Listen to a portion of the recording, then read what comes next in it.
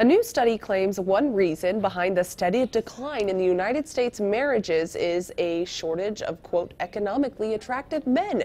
Cornell University researchers compared the incomes of single men with those who married women of a similar demographic. They found husbands have an average income of about 58% higher than unmarried men. They are also 30% more likely to be employed and 19% more likely to have a college degree. The study was just published in the Journal of Marriage Income. PBS recently reported the marriage rate in the United States is the lowest it's been in at least 150 years. Katie Johnston for CBS Local News.